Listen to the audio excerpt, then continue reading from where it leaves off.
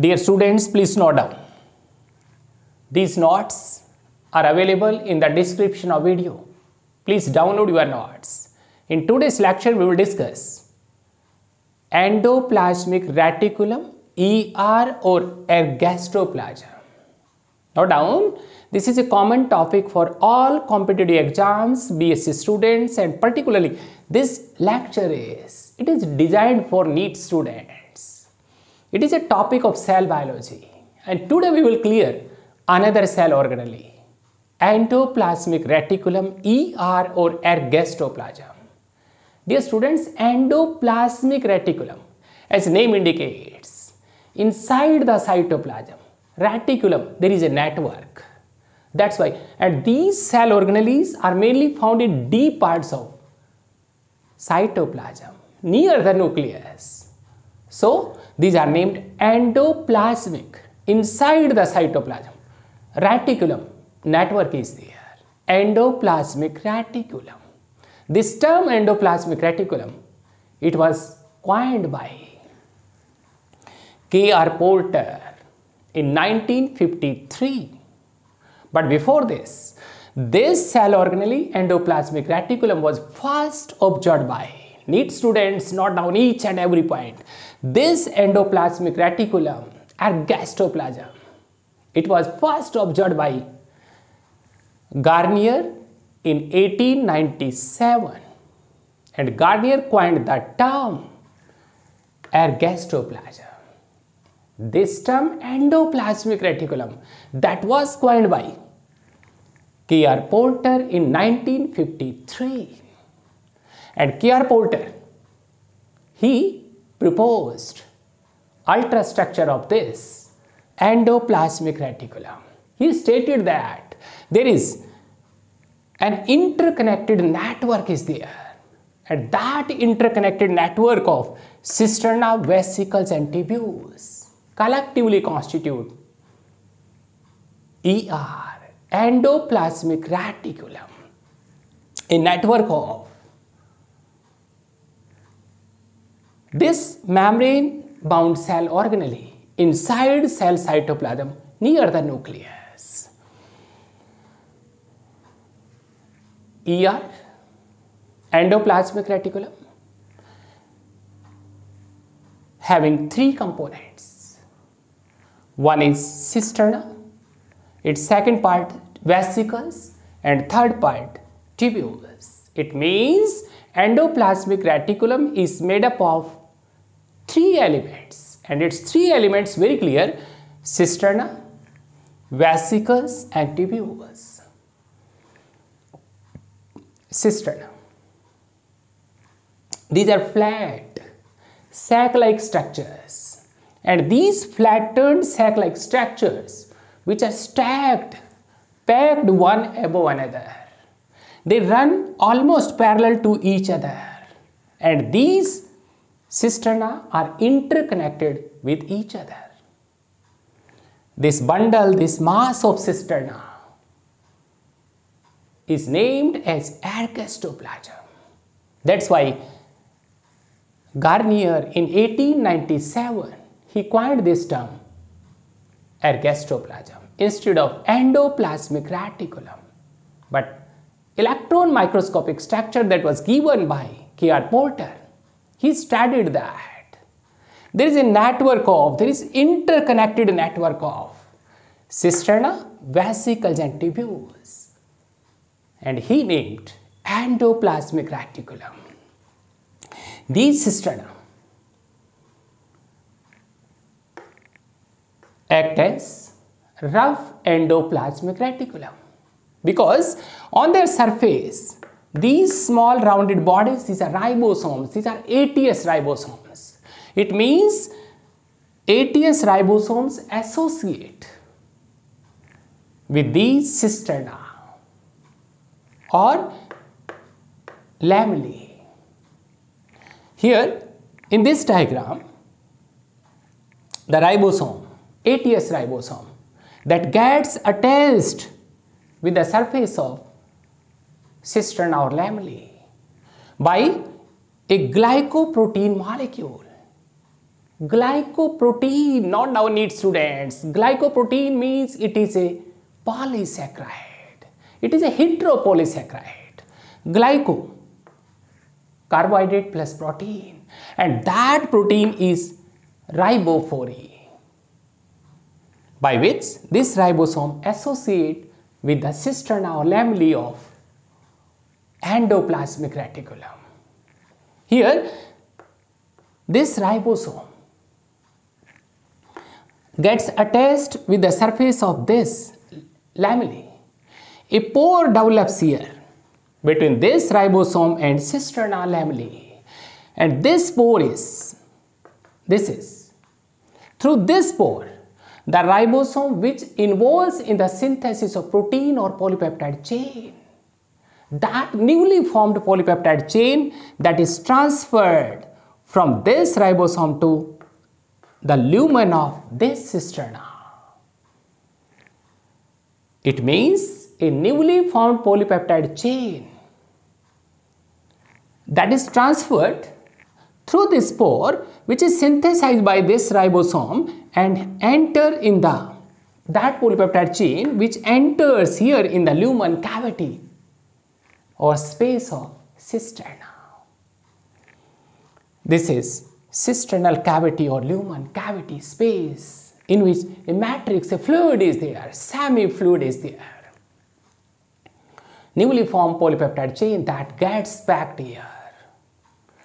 Ribosome, these are ATS ribosomes, and this ribosome which gets associated with this cisterna on this surface by a glycoprotein, and that glycoprotein is riboforin. Here pore is there.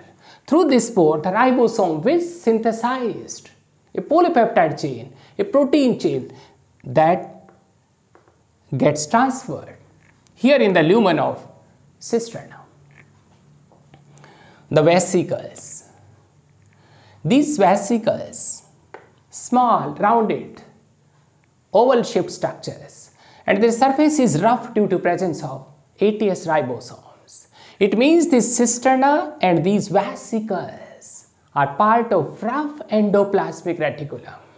These cisterna and vesicles are mainly present in the cells which are metabolically very active, because these cells like liver cells, pancreas cells, kidney cells, which are involved in the synthesis of proteins. And for the synthesis of proteins, these ribosomes play a vital role, important role played by the ribosomes. The third element of endoplasmic reticulum, that is tubule, and these tubules are fine, tubular, branched, irregular structures without any ribosomes. So they constitute, these tubules constitute smooth endoplasmic reticulum. These cisterna and these vesicles which possesses ATS ribosomes, the surface becomes rough. So they constitute rough endoplasmic reticulum. But here on these tubules which are without ribosomes, no ribosomes, their surface is smooth. They constitute smooth endoplasmic reticulum. These tubules which are involved in the synthesis of steroids, lipids and glycogen. Note down. Here on the surface of tubules, these small bodies are there. These granules are there. These granules are glycogen granules. Note down, there is no confusion. On the surface of these cisterna, lamellae or vesicles, ribosomes are there.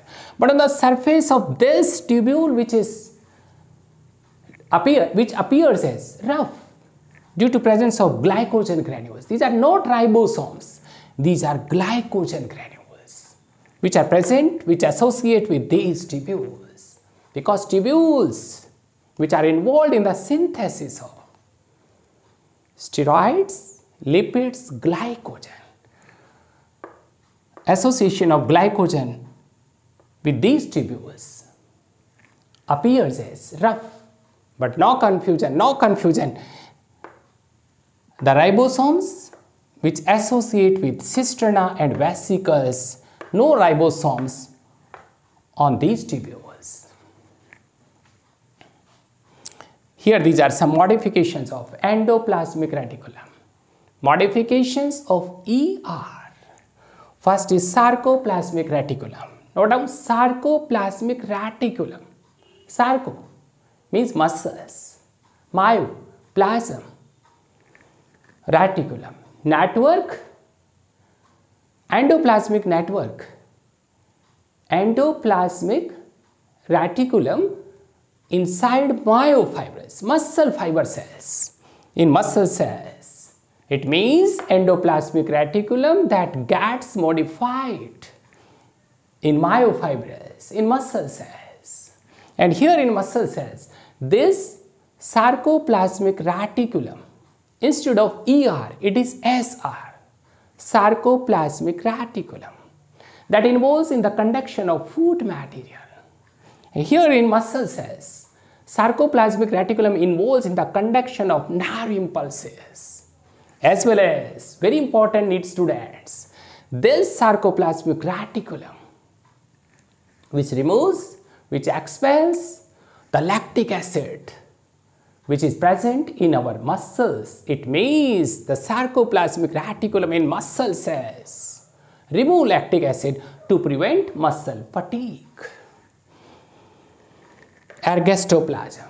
Ergastoplasm or basoplasm means a mass of cisterna that was first observed by Garnier 1897. He coined this term ergastoplasm or basoplasm. And these ergastoplasm, note down the question especially for NEET students, the ergastoplasm mainly present in the form of small granules which are basophilic in nature, and basophilic nature due to presence of RNA molecule. And these ergastoplasm or basoplasm, as their nature is basophilic due to presence of RNA molecule which are present in the cytone, note down the cytone cell body of neuron nerve cell. In that small granules are there, Neissel's granule.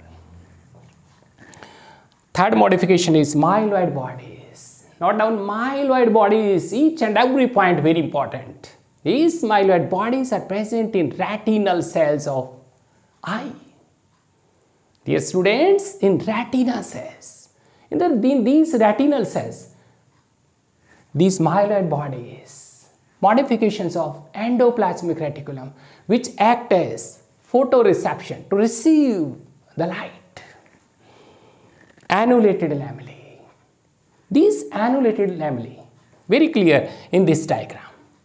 Just near this nucleus, these lamellae which may be in the form of free vesicles or in the form of a chain of vesicles.